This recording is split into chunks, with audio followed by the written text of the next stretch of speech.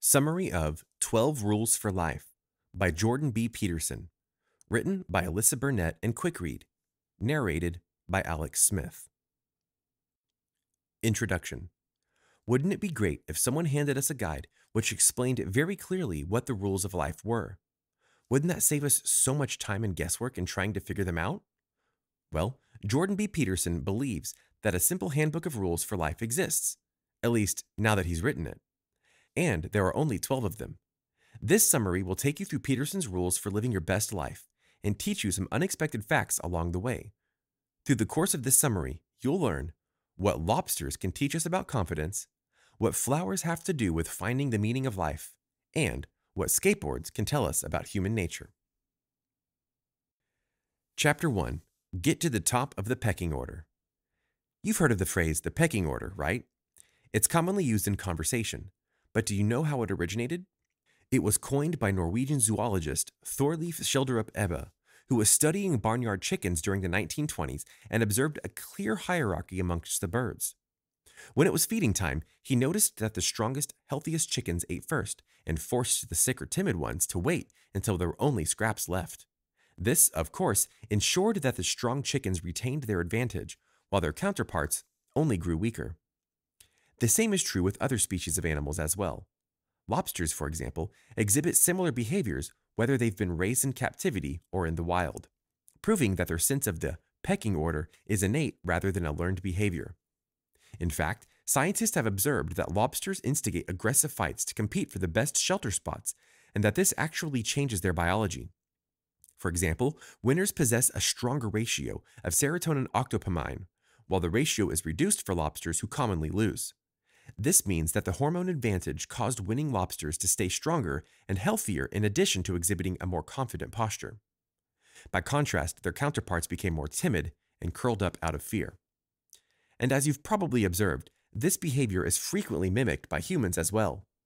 People who frequently win at life become emboldened by their winning streak, and this causes them to pursue new challenges with confidence. In fact, that confidence is often what enables them to generate further success. Likewise, those who are in the grip of depression or feel that life is never in their favor are more risk-averse and tend to approach each situation as though they already know they will fail. This in turn becomes a self-fulfilling prophecy that reinforces their bleak worldview. So, if you're trying to get ahead in life or break a toxic cycle, the best advice we can give you is, think like a lobster. Strike that confident pose to tell people you're a winner and keep faking it until you make it. Chapter 2. Love yourself as you would others. At first, that saying might sound like it's reversed. After all, isn't it supposed to be love others as you would yourself? But while that's definitely the common expression, it's reversed for our purposes because often we're better at caring for others than we are for ourselves. That's because we're often hyper-aware of our own flaws, and this awareness can lead to self-loathing. As we dwell on all the reasons we believe ourselves to be inferior, we become convinced that we're undeserving of self-care, kindness, or positivity. Because of this, we tend to focus all our positive energy on those we love, especially our partners and pets, and neglect to give ourselves the same kindness. Eastern philosophy acknowledges these toxic patterns through its teachings on the duality of nature. The yin-yang symbol represents the dark side and light side, with the implications being that each side contains at least a hint of the other, and neither can exist without the other. Eastern philosophy also posits that harmony can only be achieved by embracing both and seeking out healthy balance between the two. This balance can be attained by avoiding extremes and illustrated by an example of a parent and their child. Let's say that a parent only wanted the best for their child and was desperate to prevent them from experiencing anything bad. However, if they were to go too far in shielding their child and thus prevent them from learning about the world or exploring new experiences, they would be hurtling towards an opposite extreme. Rather than being protected from negative influences, their child would simply feel stifled and might rebel in more extreme ways to regain a sense of freedom. Neither of these extremes are healthy. So as you seek balance in your own life, remember to not go too far towards the dark side or to go overboard in an attempt at perfection. It's impossible to be perfect, and chaos is unavoidable. So don't waste your time and energy fighting the inevitable. But it's also important that you don't focus only on the things that make you happy. While that might be more fun to pursue only the things that give you warm, fuzzy feelings inside, it also won't cultivate personal growth. So, focus instead on what's best for you in the same way a loving parent would do what's best for their child. A child might not want to eat their vegetables or go to bed on time, but their parent ensures they do because it's healthy for them. So, in your adult life, identify your life's purpose and direction, and then make healthy decisions that will help you attain that goal. Chapter 3. Choose your friends wisely. Have you ever noticed that the things your friends say slip into your own vocabulary before you even notice it? It's no surprise because the more time you spend around people, the more they rub off on you. And while picking up your friends' speech patterns might be harmless, it might be time to get concerned if you notice your friends' toxic habits and traits are influencing you as well. Because we often choose our friends through superficial criteria like common interests or a shared sense of humor, we don't always pause to consider exactly what sort of person our best buddy is. Nor do we always reflect on the impact toxic habits can have on our own personal development. But negative people and bad life decisions have a scary ability to drag successful people down, and unfortunately, that effect can occur just as easily in the professional sphere as in your life. For example, many managers and professionals think that putting an underachiever on a group project with high performers will build that person up and encourage them to emulate their counterparts' best practices.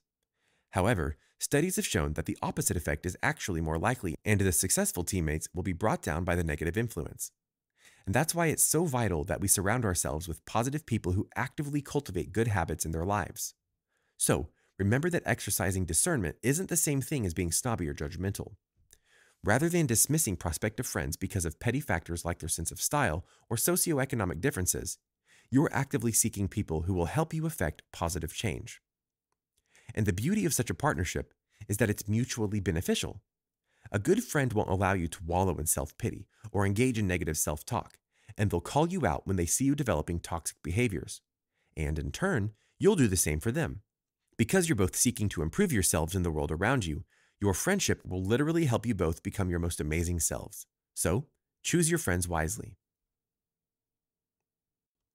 Chapter 4. Beat your own personal best. How often do you catch yourself comparing your success in relation to that of others? Whether it's with the intent to build yourself up with statements like, well, at least I did better than she did, or to discourage yourself with such comments as, I'll never win that award like she did. This thought pattern is beyond toxic. That's because comparison is a killer of progress. As such, it's important to clarify here that comparison and self-criticism are not the same thing. Self-criticism is healthy to a degree because it invites you to realistically take stock of your flaws and identify areas where you can improve. This is what motivates us to work towards a brighter, more successful future. But self-criticism takes an ugly turn when it's distorted by the lens of comparison. Because instead of asking ourselves what we can do to improve upon our own personal best, comparison causes us to measure ourselves by the standards of others. This worldview eliminates the moments of incremental growth that shape our journeys along the way, replacing our progress with a black and white filter of either success or failure. And if we find that we don't measure up to others, we determine that we failed. But nothing could be further from the truth. Because if we were to take a step back and look at the big picture, we would be able to clearly see every part of ourselves and acknowledge the small, personal milestones that define our growth as individuals. Sure, maybe your coworker got that promotion instead of you.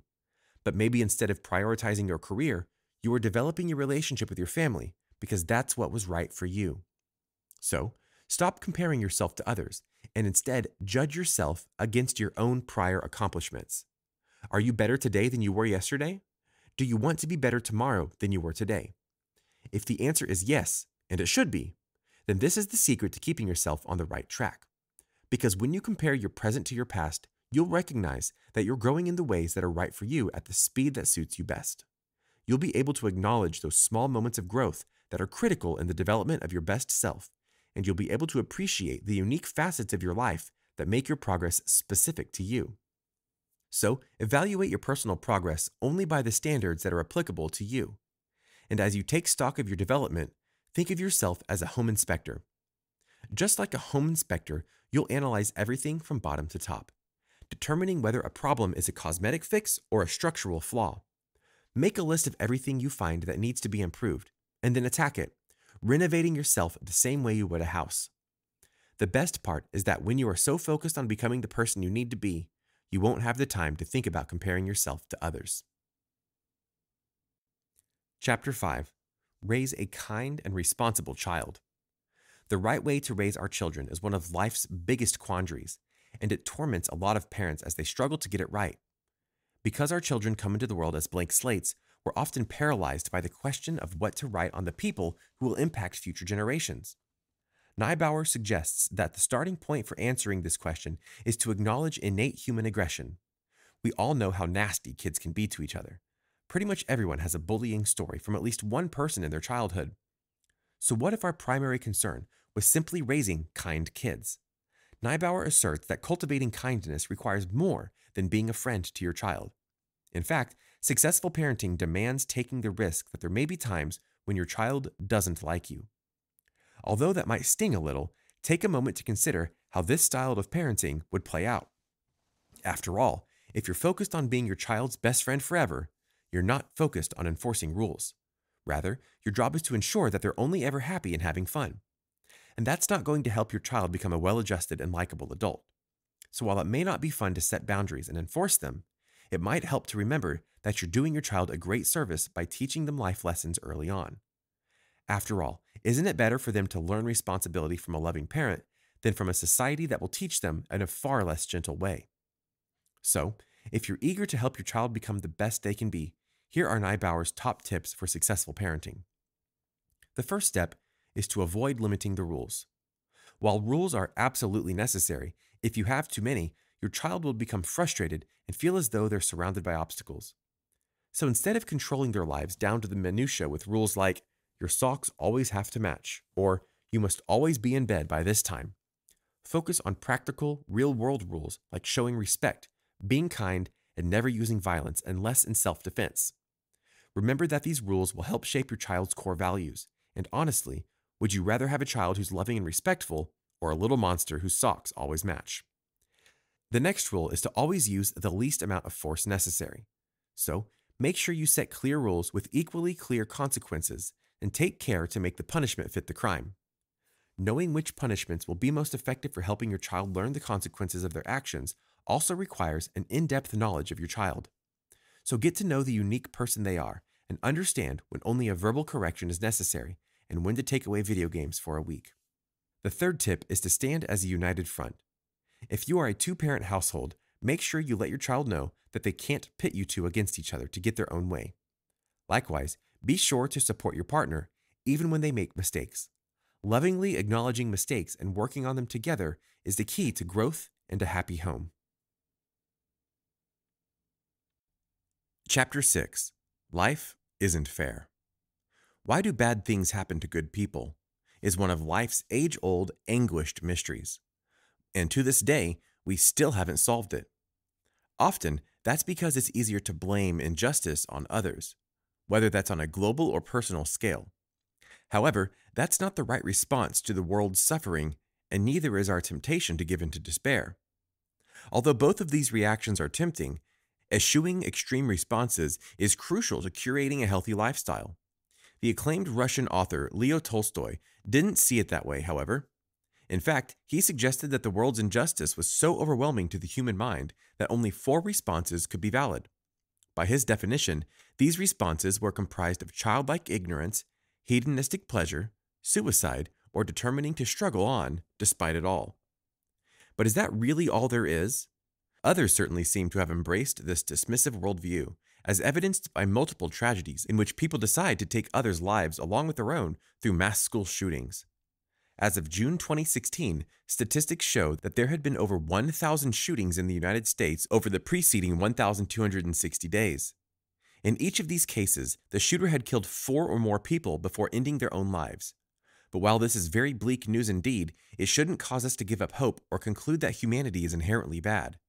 That lesson comprises Peterson's 6th rule for living, which invites people to take responsibility for their own lives and actions before condemning the world. Drawing on the philosophy of Russian writer Alexander Solzhenitsyn, Peterson asserts that it's possible to reject the cruelty of life even when you've seen it firsthand. That's what Solzhenitsyn learned when, After a dedicated fight against the Nazis during World War II, he was imprisoned by his own state following the conclusion of the war. You might think life in a Russian gulag would be as bad as things could get, but for Solzhenitsyn, it actually got worse. While serving his sentence, he also found out he had cancer. However, despite it all, Solzhenitsyn resisted the temptation to become angry and bitter, preferring instead to focus on the good in humanity. He spent his time in prison seeking opportunities to contribute something meaningful in the time he had left. That mission included authoring the book The Gulag Archipelago, a scathing expose of Soviet internment camps. Not only did this book give Solzhenitsyn added purpose in life, it also played a vital role in demolishing public support for Stalin's brand of communism. Chapter 7. Seek Sacrifice Over Instant Gratification. Have you ever heard the story about the monkey who got his hand caught in the cookie jar? Although his hand could fit into the jar, it was too big for him to slip it back out while also holding a cookie. Because of this, the monkey was forced to choose between giving up and freeing himself from his predicament or holding on to his treat. The story ends with the monkey being captured by hunters, with the moral suggesting that greed is a trap which ensnares us. Chances are, you've probably witnessed similar behavior in human beings. The temptation to pursue what we want, even when it will lead to negative consequences, is a pretty universal experience. But giving into that desire doesn't really make us better people, does it? Unfortunately, this life lesson is connected to our previous chapter because unhealthy choices are often side effects of despair. If we view the world as bleak and miserable, we naturally seek to alleviate our depression by pursuing any pleasure that will make our existence more bearable. This often leads to the justification that something can't be wrong if it makes us happy, and that type of rationalization can be a gateway to very bad decisions. So how can we combat this? Peterson suggests our best recourse is to pursue sacrifice over instant gratification.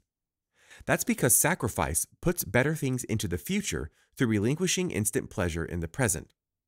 And we sort of know that already. After all, we sacrifice things we'd rather be doing to go to work every day and earn a living. But that type of sacrifice is still in the interest of personal gain because we do it to facilitate our own survival or save for the promise of a vacation later on. However, Peterson argues that true sacrifice, the type we need to pursue in order to become kinder, happier, and more well-adjusted people, is defined by the things we do for others. So instead of pursuing selfish, instant pleasures, consider giving up a bit of your time to volunteer and make a difference in someone else's life.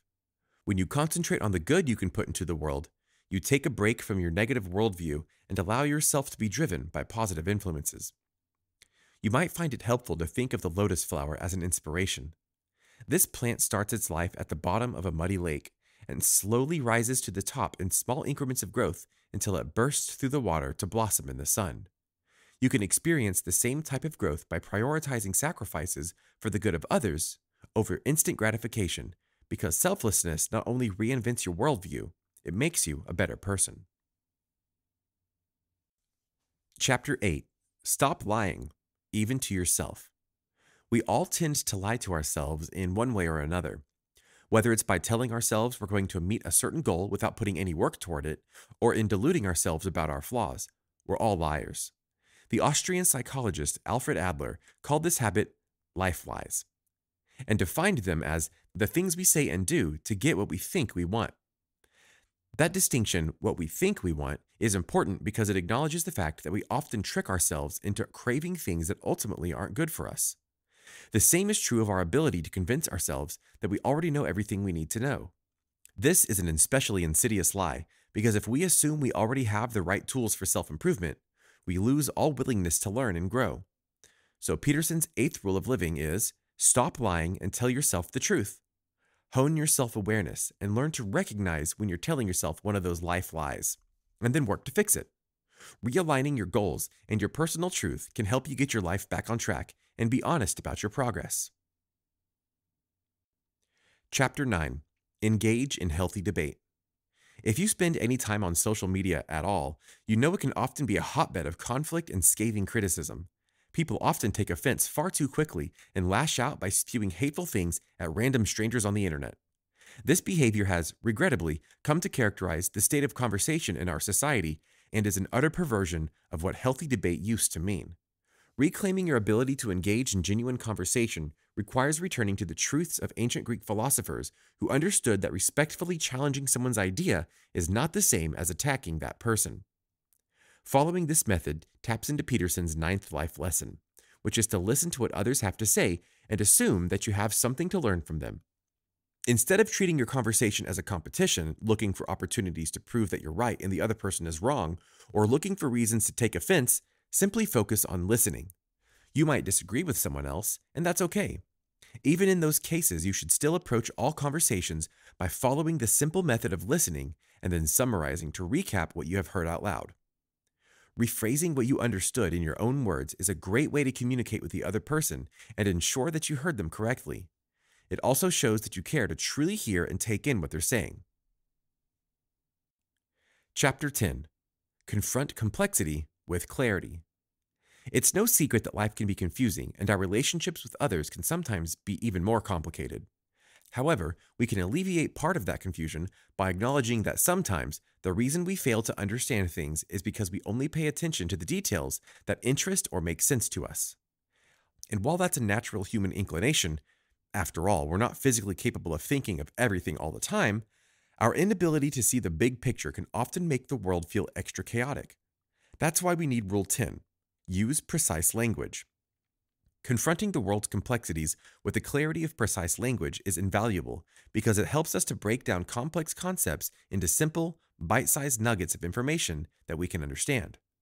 By simplifying the situation through precise terminology, we can establish order in our lives. Whether the issue lies in our car breaking down or our bodies getting sick, by specifically articulating symptoms, we can start to take back control. The same is true of conflict in relationships. If your feelings are hurt or you're seeking to tackle an issue of your partner's, precise language can help you articulate the problem in a simple, honest manner. Chapter 11. Avoid suppressing human nature. As today's society attempts to correct a culture of injustice, it can be difficult to know where the lines are. Our effort to combat the ills of toxic masculinity sometimes leads people to stigmatize men and masculinity altogether, and that shouldn't be the answer. While it is extremely true that men have behaved deplorably for centuries and used their power to manipulate, stigmatize, and discriminate against women, people of color, and many other groups of people, we shouldn't unfairly direct our sense of outrage at all men. This worldview leads to destroying rather than fixing a problem or creating a solution, and that shouldn't be the aim of social justice. Instead, we should concentrate on blending our differences to achieve a harmonious future. Because many men, just like women, are aggressive and dominant by nature, and those traits don't have to be a bad thing when they are channeled in the right direction. With encouragement and guidance on how to avoid becoming part of the problem, men can channel those personality traits into accomplishing amazing things that contribute to the greater good of society. And to illustrate this point, Peterson considers the example of skateboarders. He once noticed that, on the grounds of the University of Toronto campus, some young skateboarders were demonstrating amazing feats of agility and balance. However, because social norms often categorized skateboarding as undesirable or deviant, the city officials decided to ban skateboarding on their campus. This policy failed to consider the teens' dedication, prowess, and willingness to embrace physical risk, and instead criminalized their behavior. Peterson argued that this was a mistake and suggested that the same is true of any instance where we vilify a certain group of people. Instead of holistically stigmatizing one group, as illustrated by such statements as, "all men are trash," we should be willing to embrace new perspectives and talents that are different from our own. Ultimately, that is the worldview which should drive our society, because it invites us to make rules that protect us without suppressing the good qualities that different people can bring to the table. That's why life lesson number 11 is, don't bother young skateboarders. So whether it's skateboarding or men being persistent and aggressive, we shouldn't criminalize behavior unless it's actively hurting someone else, because then it really is a part of the problem. Chapter 12. Celebrate the little things. We've already touched on the fact that life is often full of sorrow, but it's important to remember that life is also full of joy. The key difference is that where sadness often threatens to overwhelm us by smacking us in the face, we have to look a little harder to find joy. Peterson knows this firsthand because his daughter has battled severe arthritis since she was 6 years old. This degenerative disease has filled her childhood with extreme pain, frequent injections, and multiple invasive surgeries to replace her entire joints. If you're reading this and feeling that life is unfair, you're right. There's nothing fair about an innocent child suffering so much pain. But Peterson asserts the darkness of these moments should only strengthen our motivation to seek out the good in life. That's why rule number 12 is, make the best out of even the smallest joys that life has to offer.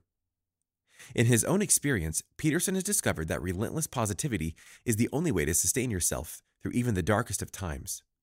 Because although he is deeply affected by his daughter's suffering, he's grateful that after years of pain, she finally found a physiotherapist who was able to help her achieve greater mobility and develop a life with a lot more normalcy and a lot less pain. Although he knows she's not fully out of the woods yet, and that more complications may arise down the road, he's grateful for the small mercies in her life and seeks to keep them both positive.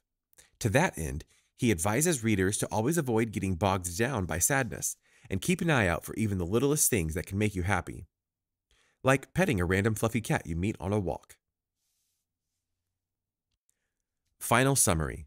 Life can be confusing, and much of our time on Earth is wasted in the pursuit of figuring out what we should be doing and how we can make the right decisions. However, Jordan Peterson hopes that we can learn from the questions and mistakes of the past and live our lives through 12 simple rules that can cut out the guesswork and make us happier. This has been a summary of 12 Rules for Life by Jordan B. Peterson, written by Alyssa Burnett and Quick Read, narrated by Alex Smith. The end. Did you like this audiobook summary? Click the like button now to support our channel and click subscribe if you want to get notified each time we post a new free audiobook summary on YouTube. You can also download our free app and enjoy thousands of other free book and audiobook summaries. Go to quickread.com/app and download our free app today.